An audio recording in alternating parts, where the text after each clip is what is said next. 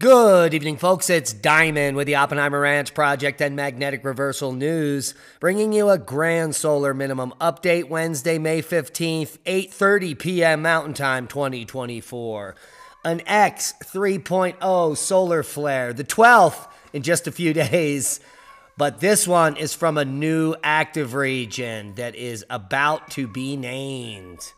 Keep calm. It's boom time. Severe thunderstorms with hail and damaging winds target the southeast plains on Wednesday. Florida got hammered. Multiple rounds of storm bring threats of severe weather and flooding into your New Orleans weather forecast. And severe thunderstorm watch is issued for parts of Kansas.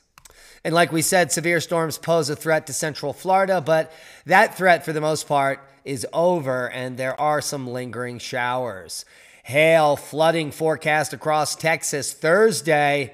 Texas will once again have to deal with large gorilla hail, damaging winds, and some flooding on Thursday. And here is the forecast. Severe weather in Florida and the Great Plains. Heavy rainfall in Hawaii and the Gulf Coast. Scattered severe thunderstorms will continue over parts of north central Florida and develop in the southern Great Plains. New daily record high temperatures are expected for portions of South Florida and South Texas, the nexus of the Schmexis, in the next couple of days. Flash flooding is expected in Hawaii. On Thursday, rain may cause additional flooding across East Texas and Louisiana. There is the flooding watch in those states. Click on your county for more information. A quick look at the GFS model shows, over the next 3 to 6 hours, the rain is going to come to an end in Florida, but the severe weather is going to pop up here. First in Kansas in just the next few hours, and then over Texas, the nexus of the Schmexis, moving east. Heed the warnings. Here is total snowfall, and we do still have snow through the end of May there, folks, in the west, as well as across Canada. Chile's capital faces fiercest cold snap in decades. We're talking Santiago, Chile. Chileans are bundling up with more clothes and clutching cups of hot coffee as the country faces the most intense cold snap in nearly 70 years, bringing winter weather in the middle of autumn. Since 1950, that is. In the last 74 years, we have not had a cold wave as intense as the current one in May, according to climatologists at the University of Santiago, Raúl Cordero, according to Reuters. Whew, what a mouthful. Seismic update. Pretty moderate amount of earthquakes worldwide. Nothing significant to report on west coast of the U.S. I'm sure this 4 magnitude 9 kilometers southeast of Blue Lake rattled some nerves. That is on land. This one was at depth 25 kilometers. Typically, that's a surface quake up around 10, but I'm sure there was considerable shaking. Worldwide volcano news. We've got Liwotolo. New lava flow arm descends into the western flank there, as you can see. Ibu puffing 17,000 foot earlier today with an even bigger puff we'll get to. Semaru, 15,000 foot. Who knew? Now you do. Sakodajima, 7,000 foot puff. Ubinus today. Fuego to 16. Sabancaya, intermittent emission. Semaru, 15,000 foot puff. Ibu, 21,000 foot explosion, and we got a picture coming up here. Abeco puffing to 14,000 feet today. Here is that spectacular explosion at Ibu. Let's open the image up and take a closer look of that plume. Pretty fantastic. Happening just earlier today. Hey. Fantastic cloud up to 21,000 feet with abundant ash. Liwotolo, 6,000 foot. Semaru, 15. Dukono, 9,000 foot, and that sums up worldwide volcano news.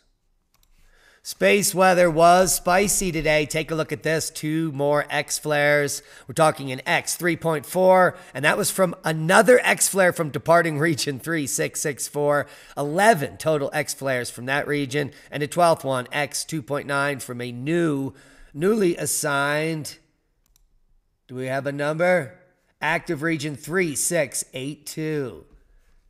So now you know the activity on the sun has dropped off a cliff over the last 10 hours. So I don't think this new active region we have much to worry about. But another major solar flare, this time an active region just beginning to turn into view on the east limb here. It's possible the group responsible is the old AR3654 from the previous rotation.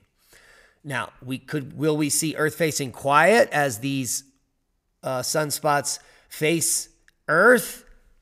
What will happen? Here is the latest HMI. 3679 looks pretty considerable, and that will be Earth-facing starting now for the next 5 days. Overall, the 3-day geomagnetic forecast showing G1 geomagnetic storm for today, but we haven't pushed up in there. There is a slight chance of aurora up in Canada this evening, but it's looking quite quiet for the next 3 days geomagnetically. I like to quickly talk about the solar cycles and the solar storm we just saw and the X flare, the largest X flare of the solar cycle, the X 8.5 we just experienced the other day. As far as sunspot cycles are concerned, there are always X flares and sunspot cycles, typically over 50 X flares, and solar cycle 25 is no different. We've already had 47 X flares, and sometimes there are hundreds of X flares in a solar cycle, just like solar cycle 23. Hundreds of X flares here. And the intensity of the X flares differ. Here we can see the strongest top 5 go from X20 to X40 in solar cycle 23, which is a strong cycle. And then one of the weakest cycle in 200 years, you can see the top 5 go from X7 to 13. Much, much weaker than 20 and 40. 7 to 13. And you can see solar cycle 25 right now, we are at X4 to X8.7. And we are about at solar max. So solar cycle 25 lining up to be another weak cycle. Remember, the weakest solar cycle in over 200 years still had an X13 and an X11 and an X9.9. So we could see as many as 3 more large X flares higher than this, even in this solar cycle, even in such a weak cycle. Just thought you'd like to get up to speed on what actually happens on the sun every 11 years and, stop some of the fear-mongering. This is a great site. I will leave you links below like we do to all of the things we discuss. Atoms squished closer together than ever before, revealing seemingly impossible quantum effects. Using a clever laser technique, scientists have squished pairs of atoms closer together than ever before, revealing some truly mind-boggling quantum effects. In fact, 10 times closer than any previous experiment. That's certainly going to do some bizarre things. The extreme proximity of the atoms allow researchers to study quantum interactions at this length scale for the first time and could lead to important advances in development of superconductors and quantum computers, according to a report published May 2nd in the Journal of Science. This 5,000-year-old block of ice reveals the true state of CO2 levels now. The only problem is, when they're talking about man-made anthropogenic climate change as being, and the CO2 rise as the most extreme in history, they're lying to you. And this data set going back 50,000 years is actually during glacial maximum, the maximum ice age, which is not the same as the interglacial we're living. So just bad science all around. This is fascinating. The mystery of warm-blooded dinosaurs could be unraveled by a new study.